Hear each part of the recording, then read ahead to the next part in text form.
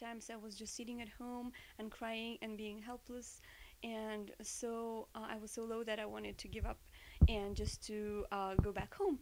And I think it's a very common feeling that many students experience, not only international students, but just students out of state who come to absolutely new area, and they don't know anybody.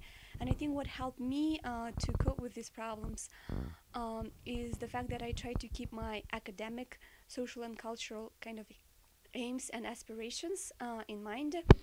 I try to attend various trainings and go and listen to keynote speeches and presentations of different professionals and academics who are invited to Purdue constantly, almost on a daily basis. I receive emails about that person coming to speak and that person giving a workshop and this training on technology.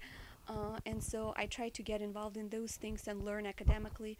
I also wanted to be proactive, and I applied for a couple of conferences.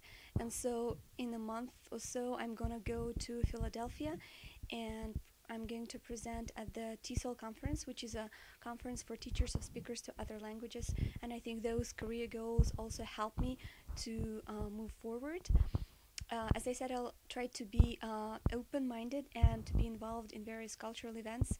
And when you meet people, especially international students from different countries, they are also going through these difficult times, and they're also experiencing, hard times transitioning.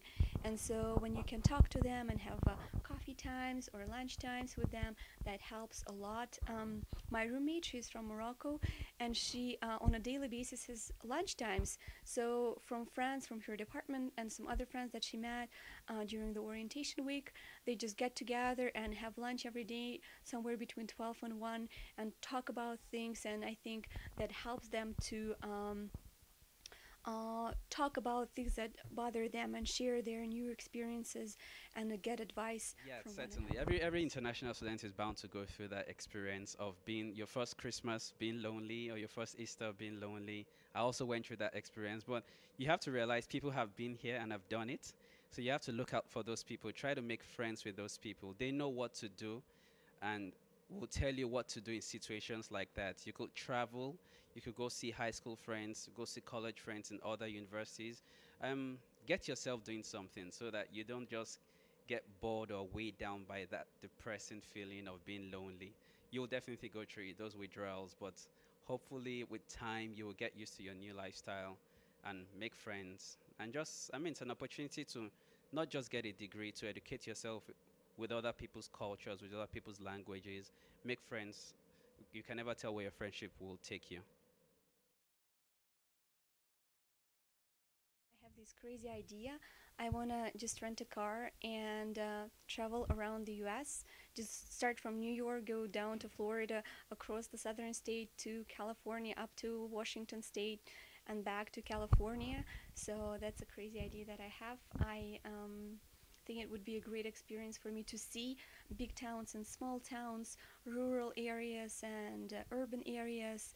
As far as my life goals are concerned, I just want to be a good educator, and I want to educate people, and not only as far as the content of my subject area is concerned, but I just want to educate them to be good people, to critically look at life, not to accept everything at the face value, and to dare to risk and to try out different opportunities, and to be confident in themselves and find out what they really, really like to do, and so that they can have the energy and strength to pursue those dreams and aspirations. And I hope I can be a good role model for them. So those are my big uh, life goals, I guess.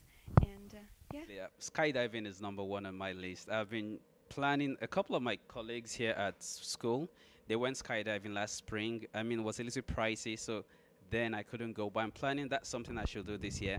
I went to Times Square last Christmas. So that was one thing I also wanted to do on my bucket list, to see the ball drop. So I was in New York for the New Year countdown. Definitely, skydiving is the next goal. Then skiing. I need to go skiing too. I need to go skiing on Colorado or Michigan. That's something I need to do before I eventually settle down to that work or family lifestyle. And I know everybody runs through the engineering fountain. When they get done, I might do that, depending on the weather. If it's winter, if it's summer, but depends on when I get done. Yep.